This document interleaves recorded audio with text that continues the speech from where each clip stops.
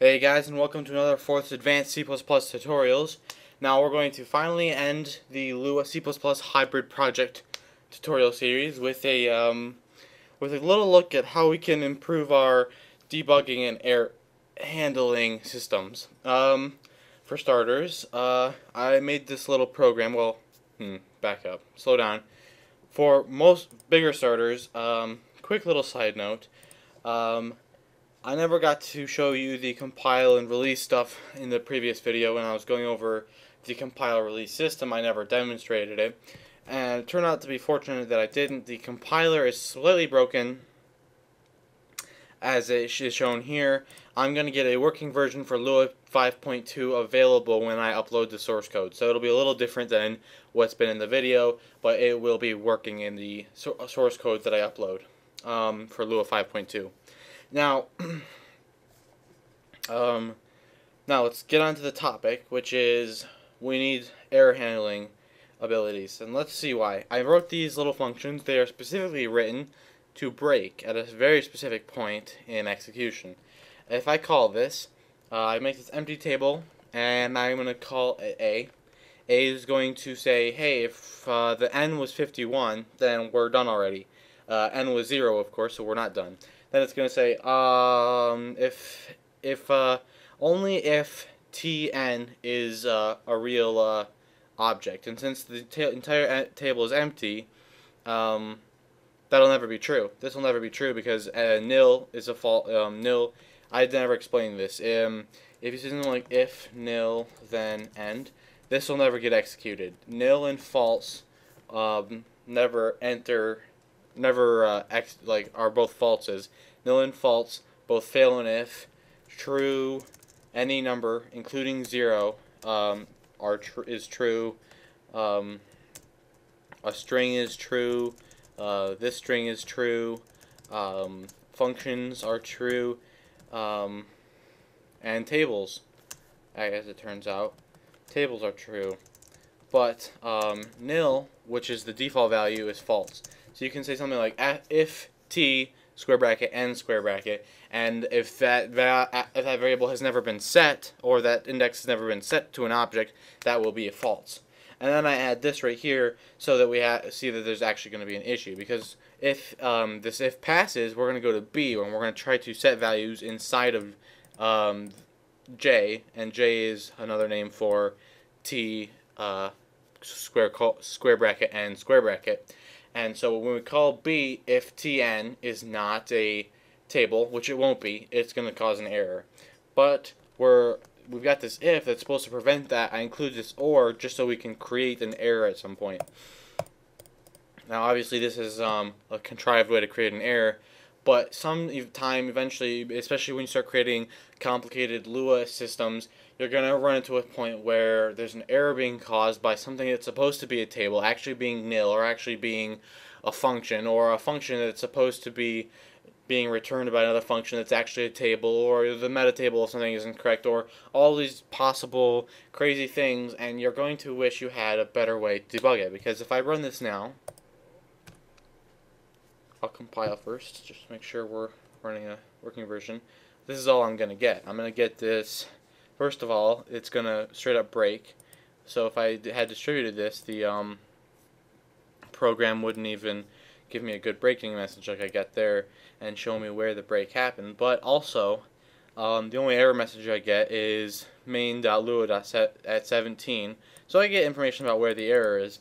But eventually the problem is so complex that only knowing that's not going to help you. I spent a lot of time going through and printing out, hey, let's print a number 1 here, and let's print a number 2 here, and a number 3 here, so I can figure out where this break is happening.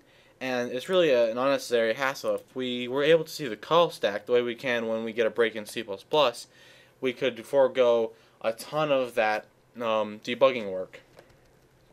So let's see if we can't get ourselves a bit more flexibility. Let's make something like this.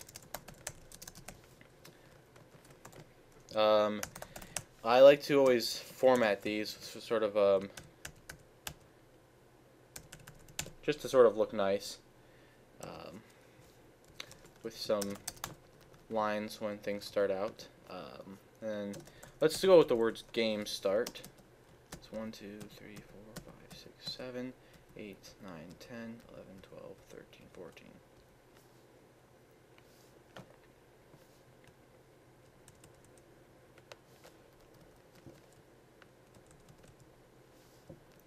Okay. Paste, paste, paste. There we go. And then we can do this. And this is where the magic happens. This is just to sort of say this is the start of the program. And then we're going to do something here. And basically what it's going to be is we're going to call main. But we're not just going to call main, because if we get an error in main, that error is going to propagate all the way back to underscore main and then back into the system. And what we want to do is if an error happens in main, we want underscore main to be able to capture that and handle it. So what would that look like? Well, we can use a special function in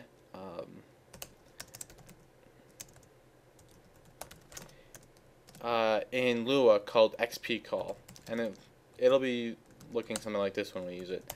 Main debug dot trace back. Okay, so let's take a look at XP call first. What's XP call gonna do? Well, actually, it's based on a function called call, which we can use to just call a function. You can call the main function like this, but if you were to do that, it would be just as good as if we had done this, and so it would be just as good as if we had skipped straight to the main function. Now, what the XP call allows us to do is to kind of separate this one section away from this. Instead of us just calling it, and it's just the next thing up in the call stack, it's been carefully subdivided so that any errors that happen inside of main while it's executing won't propagate back into underscore main. This will actually just continue on as if no error happened, and the error is contained inside of this call to XP call. The P stands for protected, and that's why that works. Now there is a function called pcall that we could use, and it's got the same basic setup, except we don't have the second function and or second argument to the function, and I'll explain what that second argument is doing in a bit. But let's just look at the implication here. Now, when we reach that error, we can do something like this: if not fail, then, and by the way, the protected call and XP call, they both they return true if no error happens. They return false if an error happens. So if there is not a fail, basically, is our way of saying is there a fail, because this will be true with no error, and I just find it easiest to name things like this. I could say success, and then if not success, and all of a sudden it makes a lot more sense, and I should have been doing that all along. I just realized that. If not success, then let's just for now say print, let's print something sort of like this, except a little different, so it looks like a big old error message. We'll make it even longer, maybe double as long. Boom, boom. We'll make it just really big so that it stands out.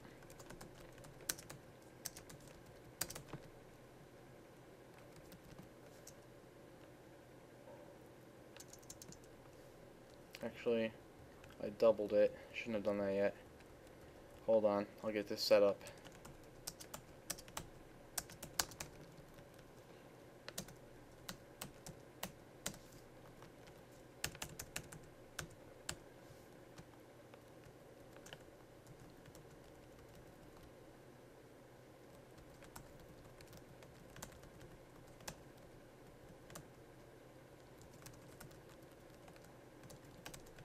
So there we go. Now we've got this big old thing saying, hey, there was an error.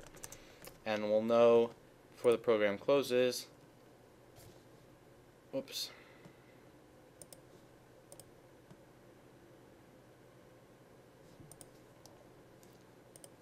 Got to recompile. There we go.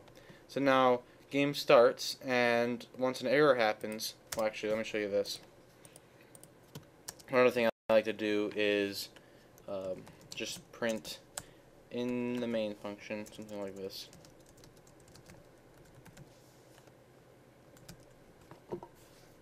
just like that, to say we're in the main function now. Alright, run that. Game starts. First thing that happens, we print out the fact that main has started, and then all of a sudden there's an error, and that gets propagated up to here, but it didn't actually cause a break because that error was contained in a protected call. Because the error happened in a function, the function that led to the error was called by protected call instead of regular call. When the error finally got propagated that far up, the error stopped propagating and instead got handled by an error handling function. Now, normally when we call pcall, that's all that would happen, but we're also using debug traceback. So what is debug traceback? First of all, debug traceback is a function, and you can call debug traceback anytime you like. Let me give you an example. I could call it right here, debug. Well, I'm not going to take the main out. I'll do it right underneath. Print. I could print it anytime I want. Debug.traceback. Well, not it, but whatever it returns. So let's call that. And there we go. That's what a debug traceback looks like. It's telling me what's on the call stack. And this is happening before the error because I called it before I called the function A, which is what ultimately leads to the error. So that's what our traceback looks like. It's showing me at the time I called, it's showing me what the stack looked like, which was main.lua 8, which is let's see, main.lua 8 right there. So here we are. We get to this point in the main function, the underscore main function, and then after that we got ourselves inside of a C function. So we can't really see inside that, but we know this is here on the stack. So we've got an XP call being called there, and then that somehow led to 21.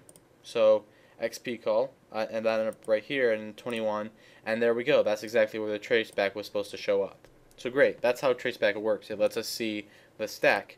Now, what if we treat that right here? What does that mean that I put it there? What it means is, since this is extended protected call, this isn't just protected call, which captures a call. It also lets me define a behavior to do once an error has happened. So an error happens, we take the error message and we pass it to this function, and it's going to take it and return an error message to print out. So I can actually go ahead and print out ERR as well, and we will get a traceback whenever an error happens. So let's take a look at that. And boom, all of a sudden we can see a stack traceback going back to exactly the beginning of the function, or the beginning of the system, which led to the call to XP call, which led to the call to the main function, which led to A recursively calling itself until it hit B, which led to us trying to index J. And now it makes sense. Actually, it made sense beforehand, but in other cases that will have helped us make sense of what happened. So there we go. We've got a great system, and not only is this a good setup, but XP call can be used like this in many other cases. A lot of times, you're having debugging issues. You can just put a protected call around something to debug it right there and then, or we can call debug traceback whenever we need to get more information, even though an error hasn't happened right now. So there's some good debugging tools to keep in mind. One last idea before we call it quits is let's look at the same sort of idea from a C++ point of view. As you can see, I've already switched this to a P call. This isn't even a call anymore. This is a P call. So what does this P call do? The P call in C++ basically does the same thing as XP call. It lets me protect the call, and it gives me the ability to define an error function, which I just defined to be 0. Now, and that means don't use an error function, but I could pass an error function there, and it would be able to handle error functions however I wanted. It would just have to be a C function, unfortunately, or a C++ function, not a Lua function. Although it could be a C++ function that calls a Lua function, as we've seen, that is perfectly possible. But what's more interesting than just that is if we were to protect this call here, it would be just as good as us protecting that call right there, which is what we're already doing. We're pretty sure that there's not going to be an error from there to there. That's all perfectly good. The protecting this call, though, gives us some interesting abilities. This is the compilation execution.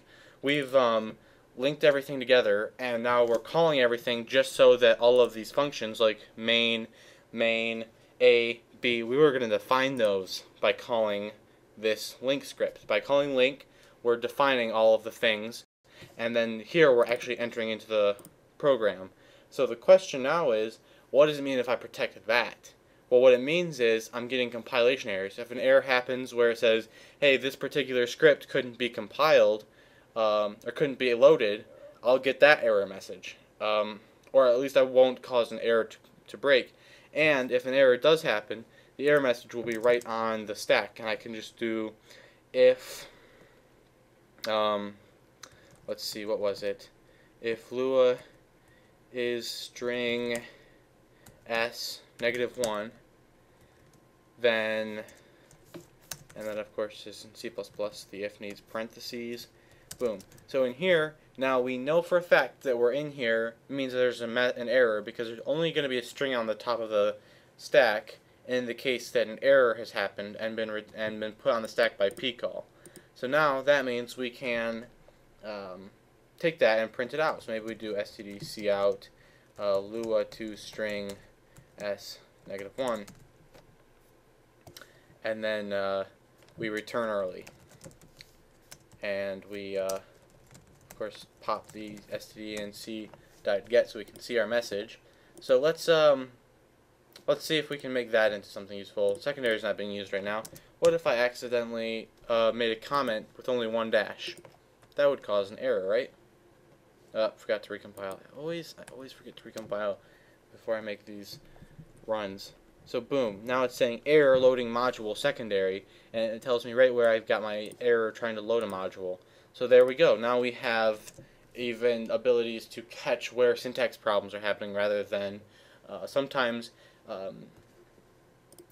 we don't have the fortune of a system that's going to break for us and give us the error message. A lot of times when I'm working on a project, the error message will just flash up there and the whole thing will go away. But if we do this, then we guarantee we'll get to see the error message, because we protected the call to load in the files, and that means that if an error does happen, it's not going to break right away. It's going to give us a chance to see what happened and handle it properly. So that is error handling and debugging in a Lua C++ hybrid program, and that ends our journey into the Lua C++ hybrid program world, if you will. There's so much you can do with this, but it's up to you to really figure a lot more of this out. Immediately after this, I will be getting to work on Lua scripting tutorials, and by the time this whole series has been posted on the internet, on YouTube, I will also have a plan for C++ tutorials, and I probably will have them made and ready to upload as well, and we'll start uploading double at a time after this. So look forward to that. The Lua tutorials will just be beginner to advanced, take you from a beginner in Lua to an advanced user, and then once we get you to an advanced user in pure Lua, we'll come back to this and look at more advanced uses of hybrid. And in the meantime, C++, I'm not sure which direction we can go. I've had a suggestion that I do design patterns, and I'm still researching whether or not I want to do that. I've had, a long time ago, I had a suggestion to do graphical stuff like SDL and OpenGL, and I said I would do that a while back, so I think I might go with that. But I might also do both. I might put design patterns off until after the SDL. We'll see where I go with the C++, but definitely look forward to the double uploads coming up after this video. And as far as what we'll be doing in C++, as of now, I'm not sure. Alright, so see you next time.